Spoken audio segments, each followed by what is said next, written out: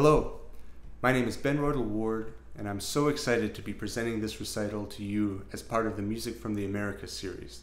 Today, you'll be hearing three recent solo bassoon works written by José Luis Hurtado, Luis Fernando Amaya, and Mathew Arrellin. These pieces are all the products of close collaborations that I've been lucky enough to have over the past 2 years. They've served as motivation and inspiration for me to continue on my mission of expanding the expressive and technical capabilities of my instrument despite the challenges of the pandemic.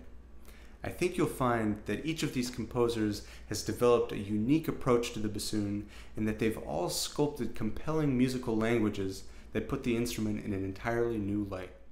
The first piece that you'll be hearing today is the Untitled 1B Plus by José Luis Hurtado. This piece exists in a number of different iterations. It can be performed as a solo bassoon work, as a duo or a trio with 2 or 3 bassoons, or in the version that you'll hear today, which is for bassoon and fixed media. José Luis and I started with a palette of 8 or 9 super raucous multiphonics that serve as the foundation for the sound world of this piece. Throughout, they're manipulated using flutter tongue, glissando, and rapid changes in register and dynamic. This creates a really chaotic sound world that pushes the bassoon to the very limits of its capabilities. The second piece you'll be hearing is Pregunta número 4, Quimera, by Luis Fernando Amaya. Luis and I have been working on this piece gradually over a number of years. We started by seeking out really delicate, fragile sounds that live right on the threshold of audibility within the bassoon's dynamic range. Once we had found a number of these sounds that we found to be compelling, we began looking for ways to connect them.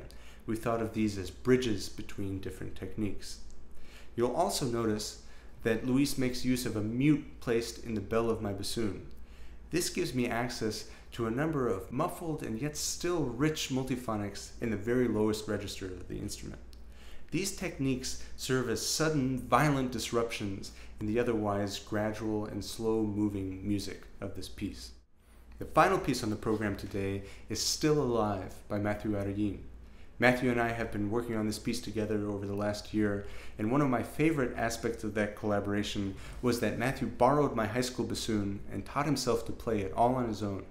This was really fascinating and challenging for me because Mathew came back with techniques that had never occurred to me in all of my years of playing the instrument. Many of these techniques form major signposts in the work, and Mathew does an amazing job of breaking them open and looking at all of the different facets of these sounds. You'll notice that individual multiphonics will be manipulated to isolate single pitches that then form the seed for a whole new phrase. A lot of the time these transitions happen very quickly as jump cuts from different registers, different sonic profiles, and one of the most compelling things to me about this piece is that it jumps back and forth between all of the extremes of the instrument, and it contains the full gamut of the bassoon's capabilities, from really raucous chaos to total sublime stillness. I'm so grateful to José Luis Hurtado not only for his exceptional piece, but also for the invitation to be a part of this wonderful series. Thank you to José Luis, and Mathew for your artistry, for these exceptional new pieces, and also for all the time and patience that you've shared with me. I'm very grateful for our friendship, and I hope that we will have many collaborations together in the years to come.